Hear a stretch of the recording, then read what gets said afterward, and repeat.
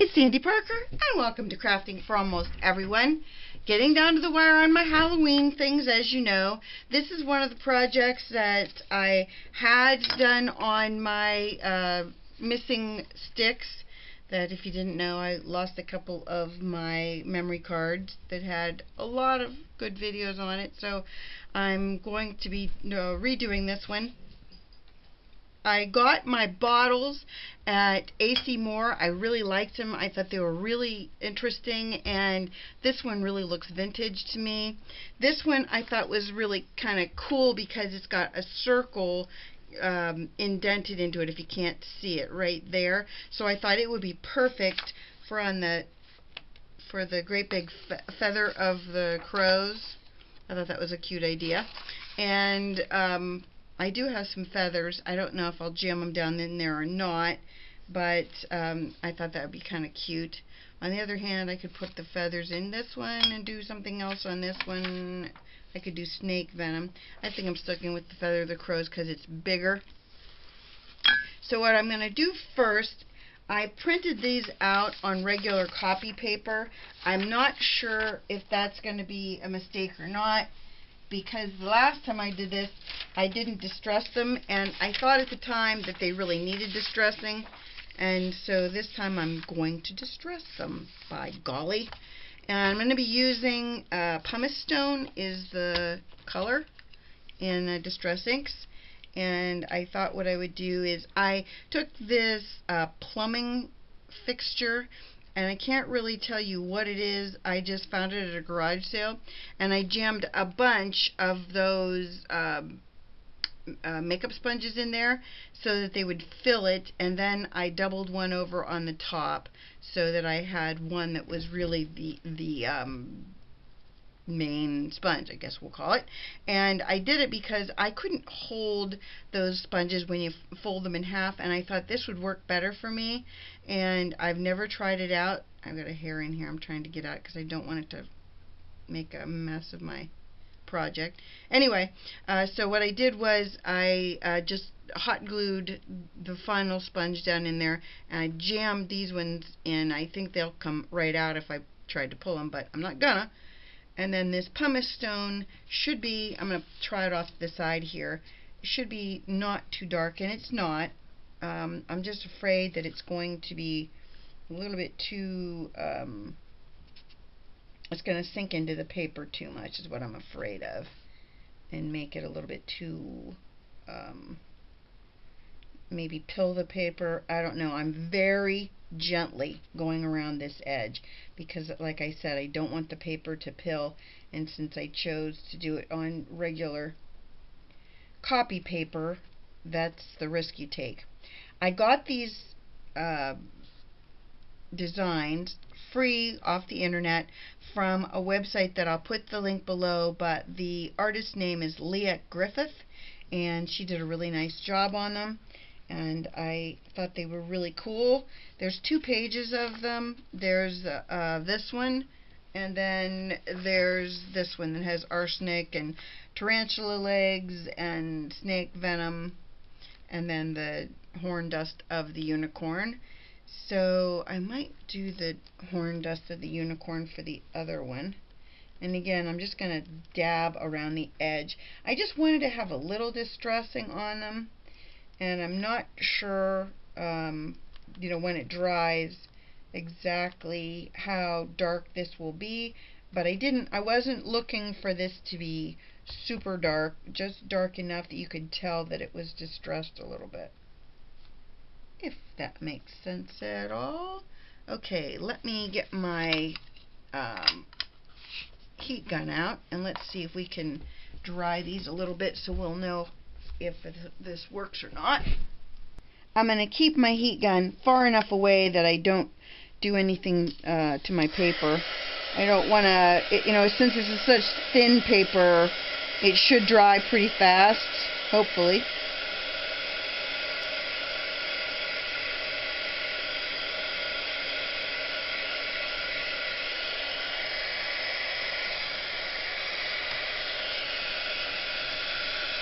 Okay, it feels pretty dry. as does that.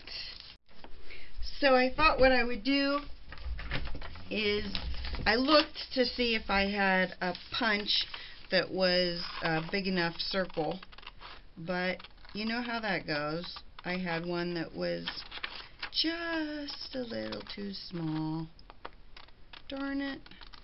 I'm going to err on the side of going outside the circle so that I can clean it up after I've cut it out, rather than, you know, cut inside where I can't fix it. So I'm just going to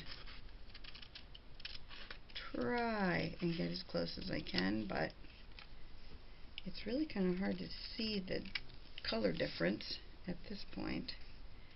I think now I'm just going to try and make sure it's as circular as I can make it.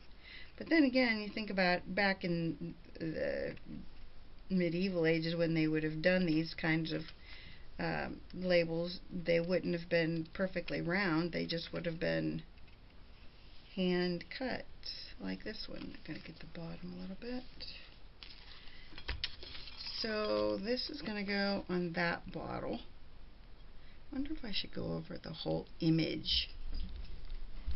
I think I'm gonna do a little bit more distressing on the image itself and see if that, just a little bit. I'm just gonna dab here and there just so that every piece of it has a little bit of distressing on it. So what I'm going to use for my adhesive is tear tape, but I'm going to use two different sizes, a really wide piece. Let me get this out of here so you can hopefully see that better. I'm going to use a wide piece. I'm just going to kind of lay it on. And then the rest of it, I'm just going to try and get that edge on there. I guess what I could do with the rest of it is just use this, whatever's left over here. Okay. If you ever do this where you're using tear tape and you have it go over the edge a little bit like that, all you have to do is once you take your backing off, you just will fold it back under on itself, and I'll show you that. But that's the secret, in case you didn't know. Okay. Get that out of the way. I'm going to use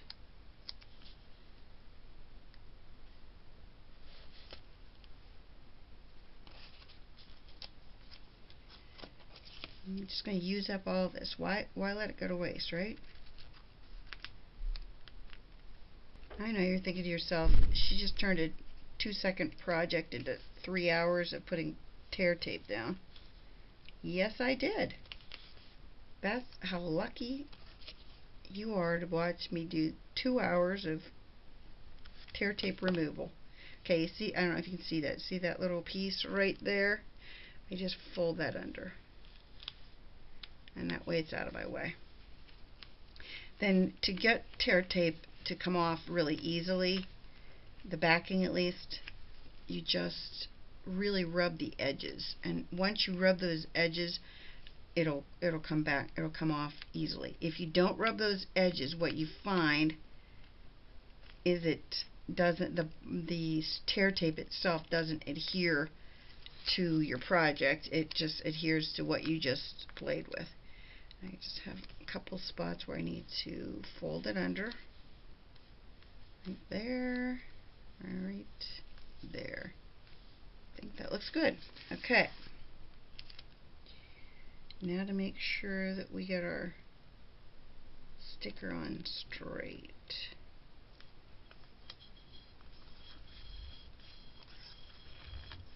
And there is that one.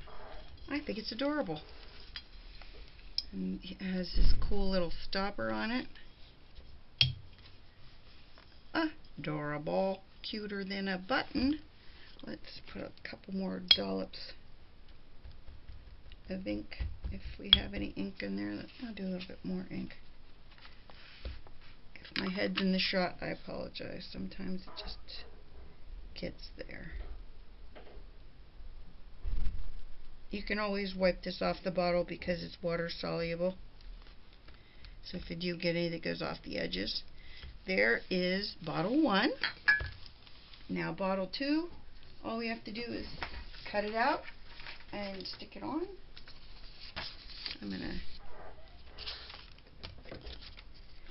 I'm going to cut it off video so you don't have to watch that, and then I'll be right back. So our last step then is to take the backing off. Oh, I came up with 2 ideas that I thought would be fun. I thought since this was horn dust of the unicorn that I would put in this highly potent, which I thought was cute, and also I thought I'd fill it with grape Kool-Aid so that it has something in there that could be highly potent and would look like it would come off of a unicorn. I thought that was a cute idea. And the girl I'm giving it to is in her mid-teens, so she would understand that I'm not giving her anything that she wouldn't be able to consume.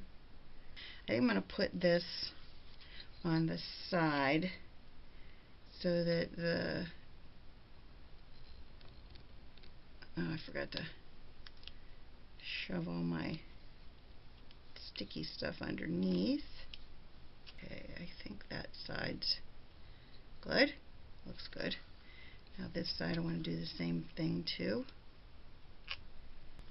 And I am going to put a little bit more distressing on it after I put the highly potent on. Oh, I forgot to tell you that I did put the tear tape on in the meantime, so you didn't have to watch me do that either. I like to save you from a few of these things that take forever for me to do. Because, you know, I don't want, your time is valuable and I don't want to take up too much of it on gluing things down. Hopefully. Let me see before I put that down. That looks straight. Again, I have to get my edges under. Okay.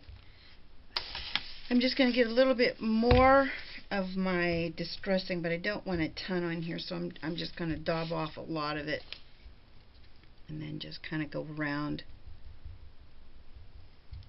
I just want to make sure that the whole thing has a little bit of old look to it. Okay, there's that. Now we'll fill it up with a little bit of highly potent unicorn dust, horn dust, not just any kind of dust. I did wash these bottles before I came on. Just making sure there's no dust in it.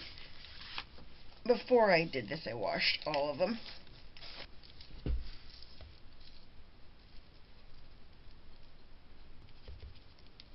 And now I've got grape dust in the air. Do you see that? It's so pretty. Okay. I think she's going to get a kick out of this. Why wouldn't you? I mean, it's so much fun to get to have something that's unusual and also practical.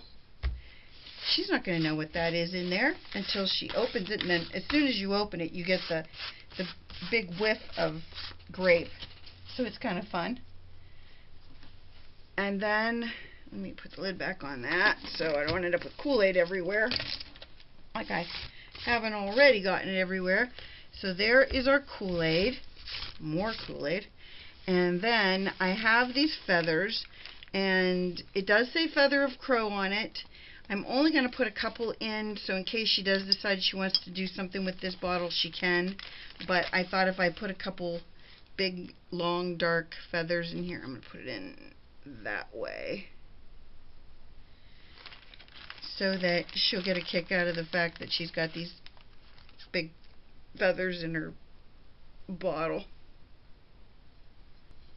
I think that'll be enough. You can see those, can't you? Okay, get that out of the way. So here, whoops, I gotta put the lid back on. I got, again, if I didn't say, I think I did say, I got the bottles at the dollar know, at AC Moore they were $1 a piece. That's what I wanted to tell you. I probably should go over them, the labels, with some Mod Podge or some kind of sealant, but I'm not going to do that right now. I'm going to wait until they're dry. But there they are. I think they're adorable. I hope you do too. I hope you'll give this video a thumbs up. Oh, I'll pull them down a little bit so you can see them better. I hope you'll tell your friends about me on social media. I've been really meaning to do a video to celebrate the 1,000 subscribers, but instead I decided to do a video celebrating my 1-year anniversary. My first year on YouTube is coming up in the next couple of days, so I thought I would do a little surprise and a little giveaway, and so you want to stay tuned for that. And in the meantime, I hope you really like this video. It was a lot of fun, and it's so fast that you can literally do this in a matter of minutes, as you've seen, and the only thing you're going to pay for is the bottle and whatever you pay, or excuse me, whatever you put in it. So if you have bottles laying around the house that are cute, you don't even need to buy those. Again, the information about the labels is in the comment section below. Thanks again for watching. Bye-bye.